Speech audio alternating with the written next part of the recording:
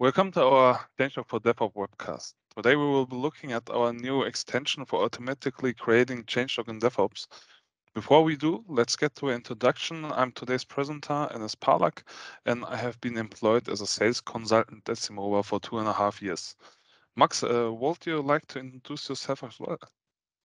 Yeah, hello, my name is Max Krampe. I'm a marketing and partner manager for Simova for over 3 years now, and I will present the Changelogs for DevOps tool live today. And yeah, I'm really happy to show you the benefits of our tool. What are we going to look at today?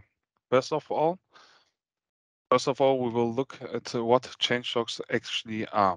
When we will look at how changelog for DevOps works, the third item in on our agenda today is the live demo, in which we will see the seamless integration, the different import options, the different output types, and the personalized configuration options.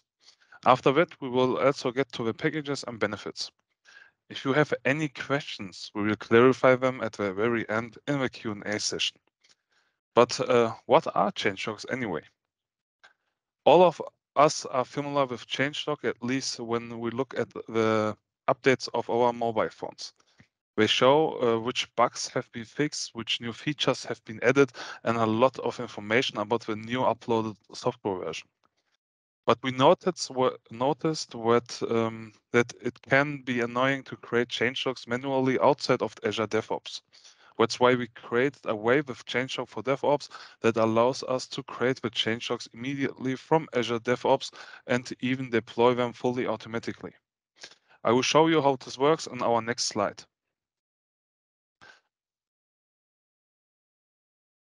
We are fully integrated into your Azure DevOps environment. As soon as we solve and complete a work item in our DevOps environment, we can create a changelog with these release notes written.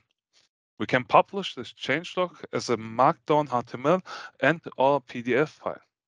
If we want to publish a file as HTML or Markdown, we also have the option to automatically upload it to our repository via pipeline.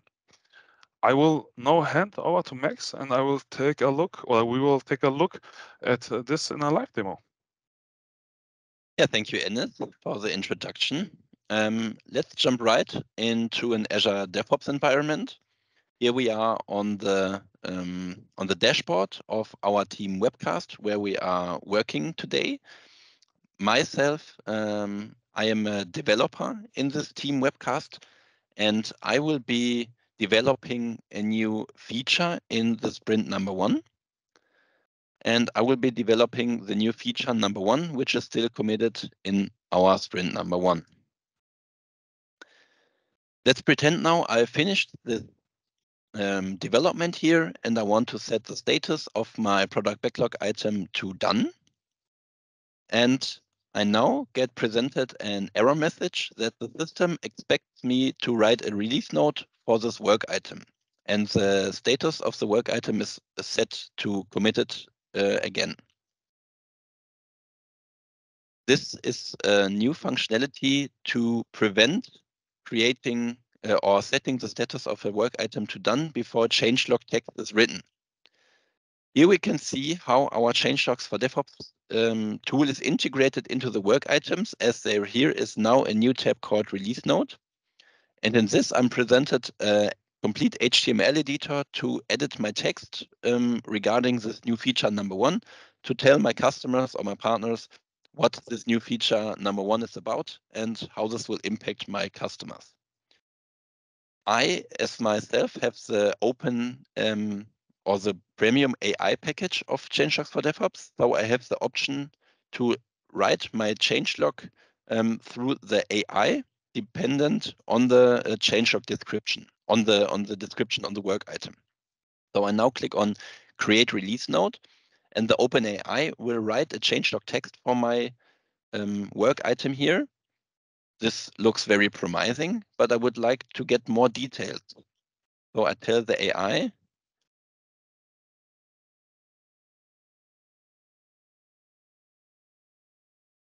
a little bit more details, please. And the AI will now write a changelog with more details based on the item description.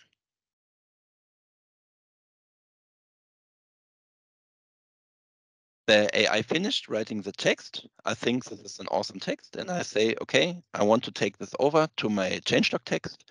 And now I'm able to save this work item and set the status to done. No new error message appears, the status is set to done, and I'm finished with my work as a developer here. On the left-hand side, we have a new tab called Changelogs for DevOps. And when we navigate into this tab, we will now create a new so-called changelog configuration where we can import different work items and create our release notes based on these imported work items. I will now create a new changelog configuration for the sprint number 1. Add the version number here, which is in our example 1.1.0, and create my changelog configuration. I jump right into it, and on the left-hand side, we see that we have no work items imported. This is due to that it is recently created by me, and I can now import work items to the changelog configuration based on different options. First of all, I have the option to import by iteration. So I select my team and the sprint. I can import by build, by pull request, by query, or manually by adding the work item ID. In my example today, I will choose the iteration. I select my webcast team and the sprint number 1. Click on import. I could now add even more work items that are not in sprint number 1 to this changelog configuration, but I will not in this example. And now on the left-hand side, we see our work items imported, sorted by parent and by work item type. This is a configuration the product owner or the product manager set in advance for the release notes. But in this example, I now want to change the sequencing of the work items. And I would like to sequence additionally by area. So I can now select sequencing by work item area, activate this option, and I can now sort my areas. I would like sample product number 1 at the top, sample product 2 at the middle, and sample product 3 at the bottom of my changelog configuration. We can now see that the items have been sequenced in another way. And on the right-hand side, we have a direct preview of how our changelog will look when we export it. We have a table of content. We have the different work items. Here we have the new feature number 1 we just developed with the OpenAI text. And we have a few more other work items that have been added. I now save my changelog configuration and want to export it. Here I'm also presented many export options. For example, on the file types, we have PDF, Markdown, and HTML. And the PDF files can only be downloaded to my client, but the Markdown and HTML files can also be uploaded to a Git repository. In my example, I now want to publish to a repository, and I select the Markdown file here and select my repository, Team Webcast, select the branch, and say I want to create a new file as these changelogs have never been published before, so I create a new file here. After I click export, my changelog is now saved in our repository. When I move here on the left-hand side to the repositories and to the file section, I can see in the Team Webcast that my changelog has been published here. And when I click the preview, we can see how this looks in Markdown format on my repository. We as Simova also use this functionality to publish our changelogs in the Markdown format to a repository. And we do this to our Simova docs site. Here in this example, we can see the DMS by Simova extension for Business Central.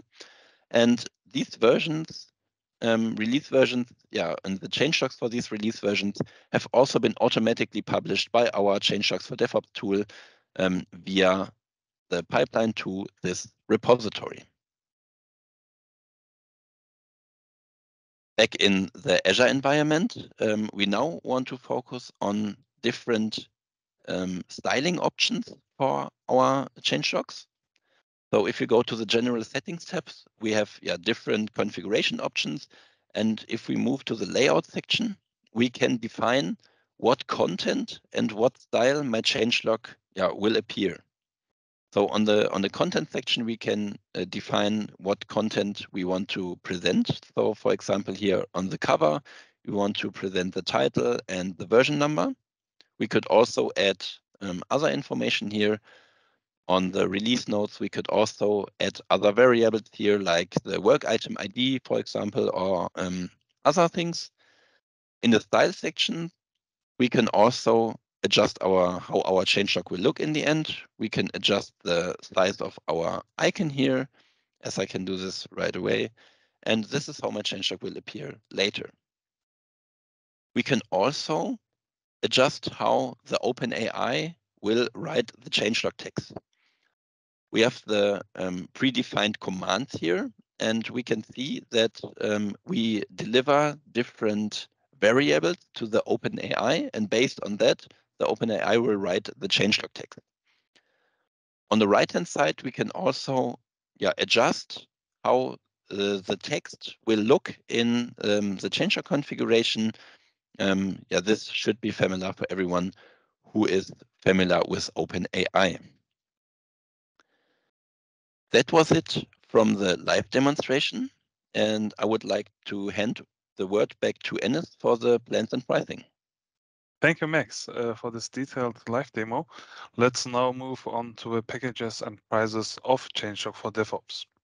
We've decided that our basic package is free for everyone to use. In this package, you have the option to create 4 changelog configurations and download the changelog as PDF and HTML. In the premium package, you get the freedom to configure your changelogs according to your wishes. You can create or configure your own designs, placeholders, layouts, and much more.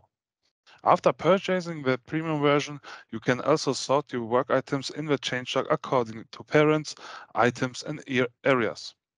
You also unlock the option to download the changelogs as Markdown and the additional release option published to Git repository. In our premium AI package, you have all the advantages as in the premium package, except that you also get the option of using OpenAI, as Max showed in his live demo. The subscription is user independent, and if you pay annually, you can save 5% on the invoice. In advance, you have the possibility to test the premium package for 30 days free of charge. Thank you for listening. If you have some questions after this webcast, you can go to our website, changelogs4devops.com, and or you can contact us via email or telephone. Thank you for listening. Thank you. Goodbye.